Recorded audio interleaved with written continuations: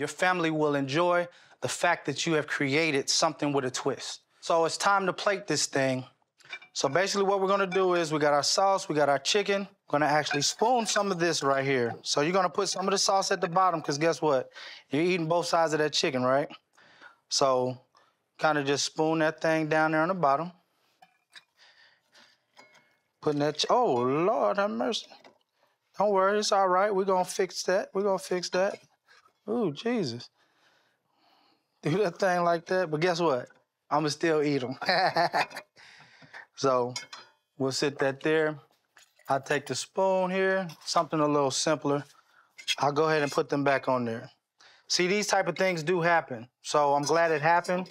So you won't panic at home thinking, uh-oh, I done messed up the whole dish. No, you didn't. Things happen. They happen in restaurants as well.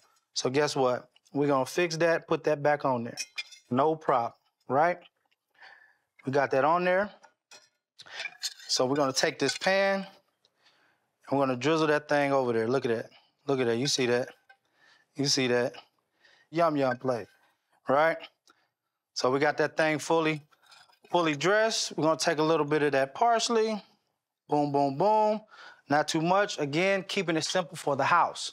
So what we have here, again, is our pecan crusted chicken with the honey, the agave mustard, like I told you. So let's take a bite, see what we got here.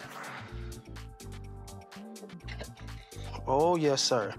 See, we're nice and done. Again, the internal temp, you want that thing to be 165. 12 to 15 minutes on 375 is what you want. Yum, yum.